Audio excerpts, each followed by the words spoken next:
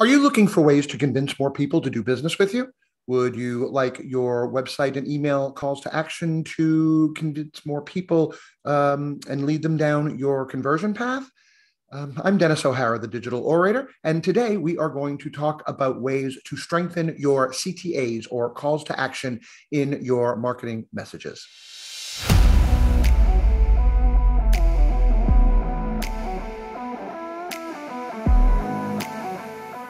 Thank you for joining me today. You write a lot of email and social media marketing messages, and in them, I hope you include what's called a CTA, a call to action. What do you want them to do? You can have the best graphic, the best video, the best text, the best everything.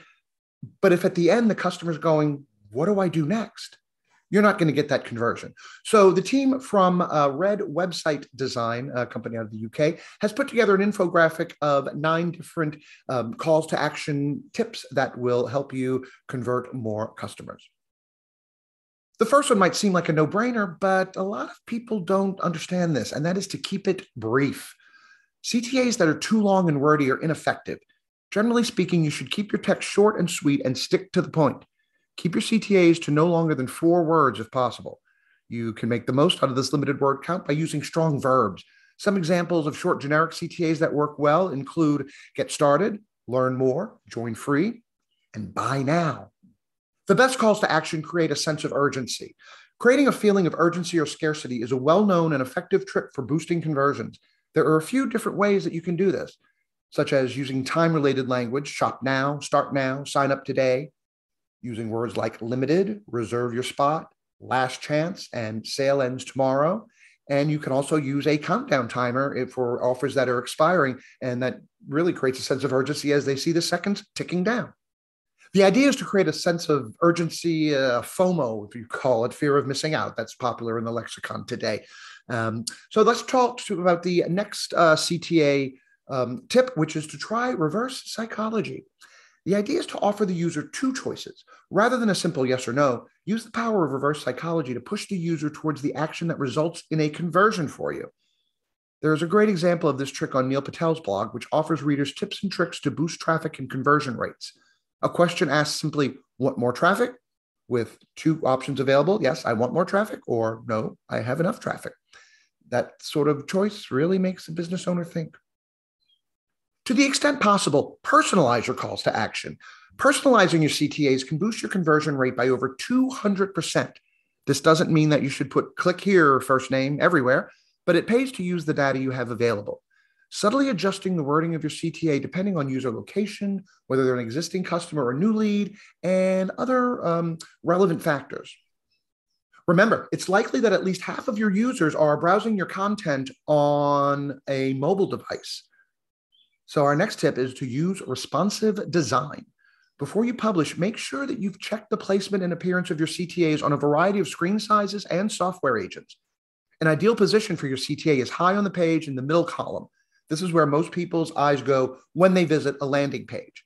And if you use a tool like Constant Contact, it automatically reformats your website for computer and mobile device and tablet and smartphone, all those types of things. So as a certified Constant Contact partner, I do have the tools and experience available to help you make the most of your email and social media marketing.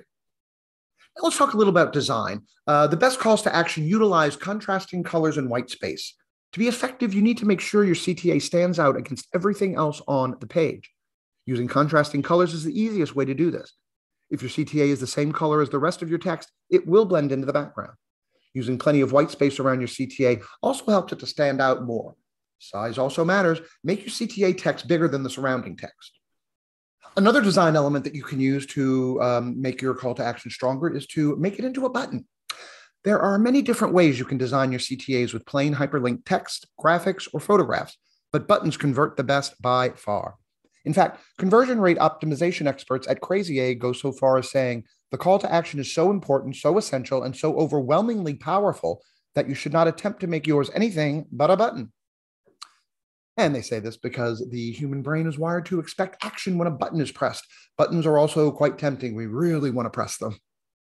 And I can't stress this enough. Before you send out anything, double check And if there's any doubt in your mind, triple check everything. There's no point in having a super effective CTA if the user clicks it and it goes to a broken page.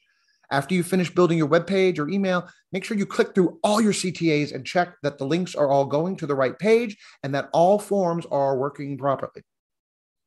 And finally, don't take my word for it. Test and refine. It's unlikely that you'll be able to create a perfectly optimized CTA right off the bat. Instead, this is an ongoing process, and you should be testing and improving your CTAs continuously as you learn more about what is most effective for your particular audience. A/B testing is a traditional way to do this. Split your audience in half and show them two different versions of your CTA. The version that converts the best wins. Don't change multiple elements at once, but compare variables such as color, placement, and copy individually. So there you have it, the tips from the folks at Red Website Design. I will include a link to their infographic in the description of this video. In the meantime, if you have any questions, any thoughts, anything to add, anything to share, or suggestions of topics that you'd like to see explored in future videos, please leave them in the comments. Click the like button, subscribe to my YouTube channel, and connect with me on social media. I'm on Facebook, Instagram, Twitter, and LinkedIn. Dennis O'Hara, the Digital Orator. Thank you again, and have a great day.